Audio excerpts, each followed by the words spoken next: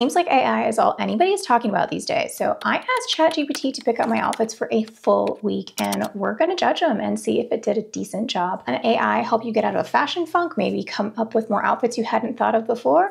Let's get into it. So what I did for this experiment is I literally just fed ChatGPT what I was going to do for the day and to help me come up with my outfit ideas. So first day was a work from home day, and I was pretty specific. I said, I want to do something that's comfortable yet stylish and casual yet chic for a sunny day in Arizona. It immediately spit out 7 things that I should consider for my outfit. The first is a lightweight flowy blouse, which I thought actually made sense. Something loose fitting made of breathable fabric to keep you cool throughout the day. I really like that because it seems totally comfortable. It also said comfortable bottoms like tailored shorts or a midi skirt. Again, lightweight materials. I went on to suggest things like accessories, a cardigan to layer. It even made a mention on my hair and makeup look for the day, saying that I should opt for a natural makeup look and style my hair in a comfortable yet chic way, like a messy bun or loose waves. So based off of this, here's what I came up with. I found this lightweight sweater, which I recently got, and I am literally loving it because it's like the perfect spring/summer transition. It's just a very, very light knit. If you don't like the black and white, I do think there is also like a green stripe version as well. What's interesting is that when I originally got the sweater, I had envisioned it with like black shorts or denim shorts or maybe even jeans, but I never would have thought to style it with a midi skirt. I don't know why, but that just hadn't entered my head. So for day one, I actually was fairly impressed because it created a new outfit that I wasn't necessarily considering based off the guidelines that ChatGPT came up. I also made mention of sunglasses, and I said I was working from home, so I don't know why I would need to wear sunglasses with my outfit. And I also don't feel like I need a light cardigan or shawl on top of a lightweight sweater, especially since I said, again, that I'm staying from home and I'm in Arizona where it's really hot. The second day's suggestion was actually pretty similar to the first, and you're actually going to notice some common threads, but we're going to go over all of them at the end of the video. I had a weather shift. It was 55 with a high of 66, so I told AI this and mentioned that it would be mostly cloudy. Again, my agenda was working from home, but I did have a midday meeting. It suggested a lightweight sweater or cardigan, specifically a soft material like cotton or cashmere, and I liked that it gave me fabric suggestions because right away I have some ideas in my head of like what might work with this. It said comfortable pants or jeans. You already know I'm going to dock a point off for that because I really don't see how working from home sitting all day in jeans is comfortable, but okay, we're going to keep going. Then it suggested a layered top. Personally, I'm out. I feel like a layered top is a little bit too much. It's not that cold. And cozy socks, which I really appreciate the suggestion. I love cozy socks, and I feel like cozy socks can basically be worn year-round. For day 2, I ended up putting together this brown cashmere sweater, which I got from Lily Silk with brown trousers. These are from Amazon. They're very, very popular wide leg trouser that you might have seen before, and like always, I'll have everything linked in the description box below. Since it said cashmere, that kind of like stuck in my head, so I went through my cashmere sweaters, and that's what I was gravitating towards. And so I ended up doing just like this monochromatic look. And like yesterday, I will say that this is not an outfit that I had put together before. I've worn this sweater with other things, but I haven't styled this particular sweater with these trouser pants. So that was kind of refreshing. As far as layering, again, I feel like I need to dock off a point for that because I don't need, especially here, I don't need to layer under a cashmere sweater that just is way too hot for this time of year. I also liked how it said accessory suggestions like a necklace that's delicate or stud earrings and the cozy socks. You know, I love a pair of cozy socks. So I thought that that one was a really good suggestion. Comfortable pants, of course, trouser pants. They have elastic on the back of the waist. Great alternative to jeans when working from home. This is a look that I would rewear just like the first day. So far we're doing pretty good. The third day, I had a little bit of a different agenda. I mentioned that I'd be working from home in the morning, but I had some errands to run later in the afternoon. So springtime is like cold in the morning, hot in the afternoon, so I needed something that would be versatile. And ChatGPT said they would give me a versatile suggestion that balances comfort and style, and I am all here for that. It suggested first a lightweight top, specifically a short sleeve blouse, or a cotton t-shirt in a light color to reflect the sunlight. Comfortable bottoms, such as jeans, leggings, or lightweight trousers. I'm noticing some themes, by the way. We're definitely gonna get into that a little bit later in the video, but stick with me. It says open toe shoes or slippers and light layers. And if you haven't noticed already, every single day it's suggested that I keep a lightweight cardigan or shawl nearby in case it gets cold. So ChatGPT must really think that it's like freezing in my house. It has a separate section on the afternoon running errands piece where it's saying that I should have a transition piece, a lightweight jacket, or a kimono. This is like immediately no. It is a high of 82 in Arizona. That's way too hot for a lightweight jacket or kimono, so I really don't know where that idea came from. It says comfortable shoes, which makes sense. Obviously, I'm going to change out my indoor shoes for my outdoor shoes, and to not forget accessories like a sun hat, sunglasses, and a crossbody bag. So day 3, I ended up with this cotton t-shirt, jeans, and a sweater styled over my shoulders. Again, this is not a look that I probably would have put together if it wasn't for the suggestion. But I was really trying to keep in line with what it said, and it said a cotton white t-shirt and jeans, and I just kind of got that in my head. And I kept thinking about the transition piece, and what if you're out running errands and it gets cold later? Well, that's where a lightweight sweater like this can come in, thrown over your shoulder, but then you can actually layer it on and use it later. The sweater over my shoulder is actually a beautiful cashmere sweater from Quince with my 8 Goldie straight leg jeans. These jeans are really, really nice if you're looking for a straight leg jean that's not quite as skinny, but not super wide leg. I definitely recommend these.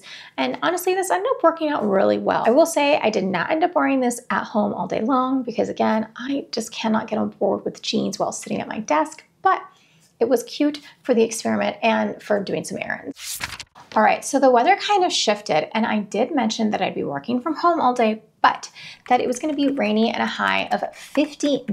And even though I'd be inside all day, I wanted it to feel cozy. And here's what it suggested: a soft, oversized sweater, something cozy like wool or cashmere. It specifically suggested a neutral color like cream, gray, or beige for a timeless and versatile look. Then it suggested comfortable bottoms like leggings, joggers, or fleece-lined pants, definitely going for cozy vibes. I knew it would be too hot for fleece-lined pants and not cold enough for leggings, so I thought, all right, I'll do a sweater and joggers. And hair accessories.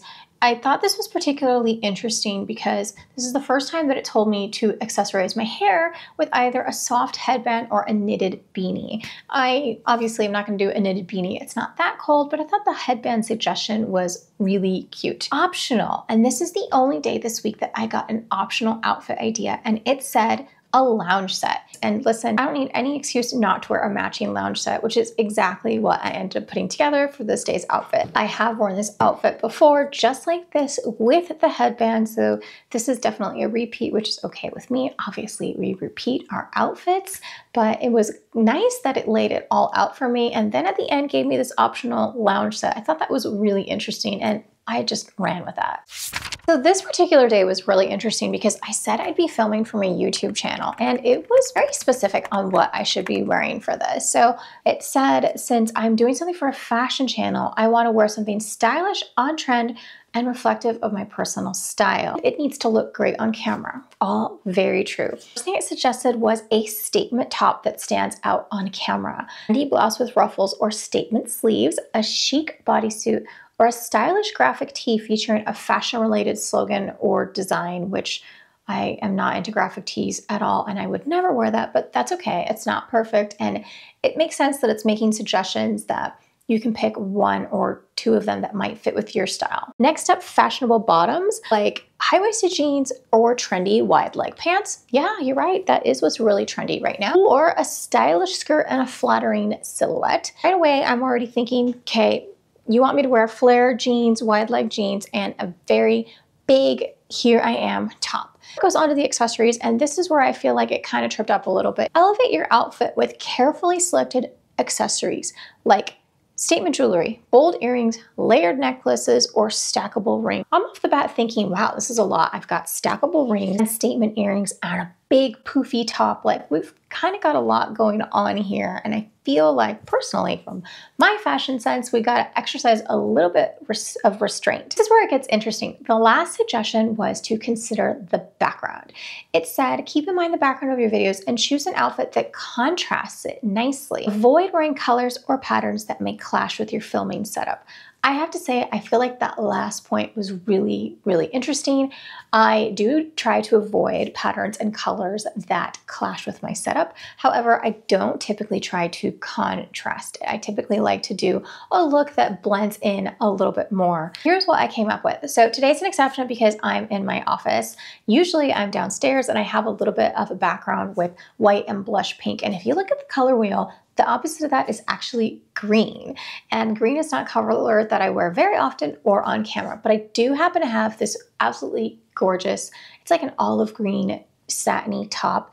It is amazing. It is very much has a statement sleeve. It's backless. I believe it's on sale right now as well with a matching skirt.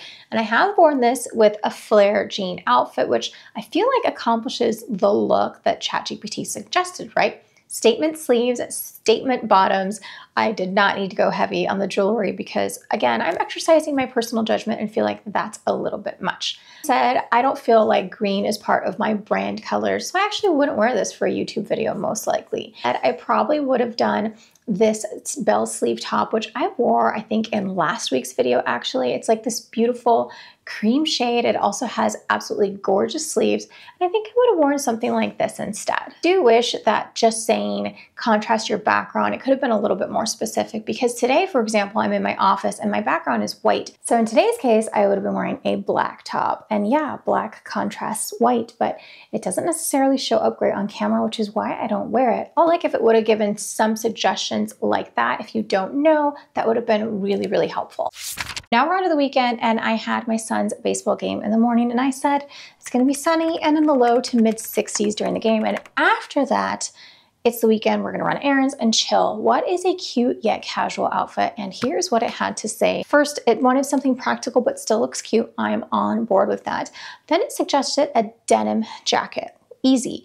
It's easy to layer. I'm totally down with the denim jacket idea. I can definitely do that. Then it suggested a graphic tee or baseball tee. Unfortunately, I am just not a graphic tee type person or a baseball tee type person. So this one was definitely like a no-go for me immediately. But that's okay. I can do a denim jacket with a t-shirt, right? We don't have to take it all so seriously. It's just giving us ideas. Next up, it suggested comfortable jeans or shorts. And at this point, I'm out. I know that some people like the denim on denim trend, and if that's fine, then like, okay, fine, you do you, but I am not gonna put on a jean jacket with jean shorts. Like that's just not a good look and not one that I would suggest. So I was totally out by then. It goes on to suggest sneakers, slip-ons, a baseball cap. So I kind of discarded this one altogether. I literally was like, no, you're fired.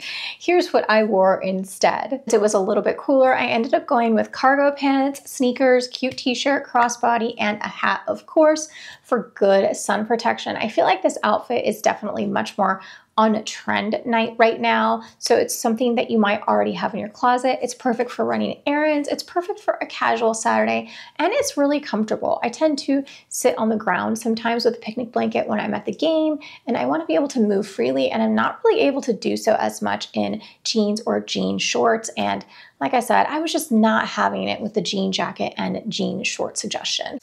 And we're on to the last day finally. So on the last day, I said that it was cloudy and 58 because it was, but around noon, it was gonna get sunny with a high of 71. That I'd be working from home, but then had errands and I wanted to be in something casual but cute. What should I wear?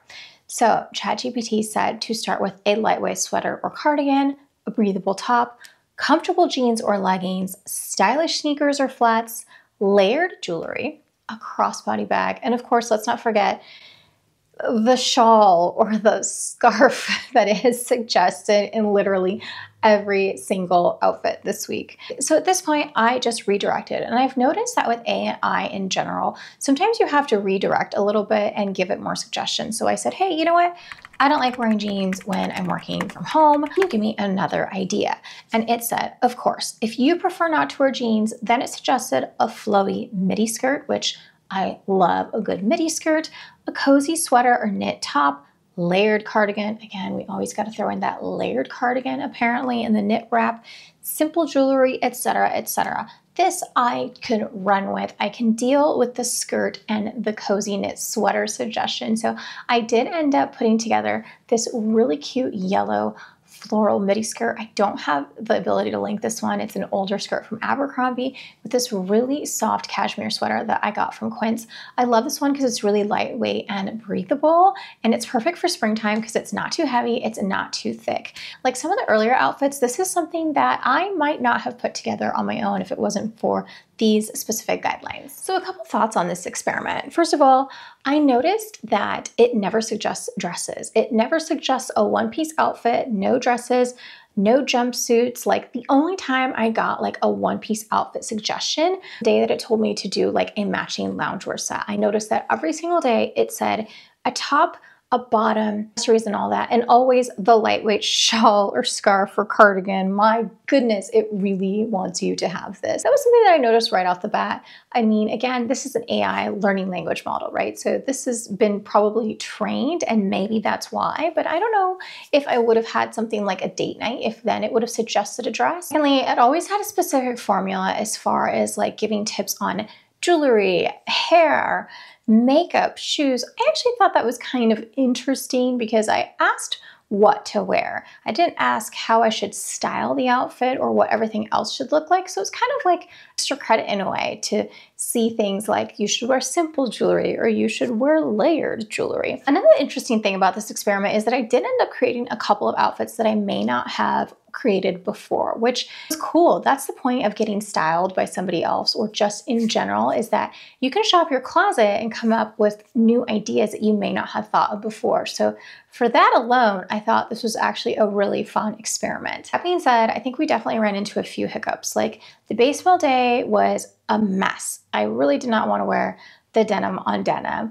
I also did not want to wear jeans when I was working from home, and the YouTube outfit suggestion was, oh, it wasn't terrible, but let's be honest, I'm not gonna wear a statement sleeve every single time I shoot a video. And I felt like that outfit was just too much. It was the statement earrings and a statement necklace and a statement sleeve and fashionable bottoms. And it was like, just throwing everything that I could think of, and in real life, that's not what I would have chosen to wear. So all in all, I thought this was a decently fun experiment. I don't know if I would do it again, but I did end up creating some new outfits that I probably wouldn't have thought of before. You know, if this is something that you would try, if you want to see me do it again, what your favorite outfit was, I'd love to hear your comments in the chat below. And I'll see you over on this video next. Bye.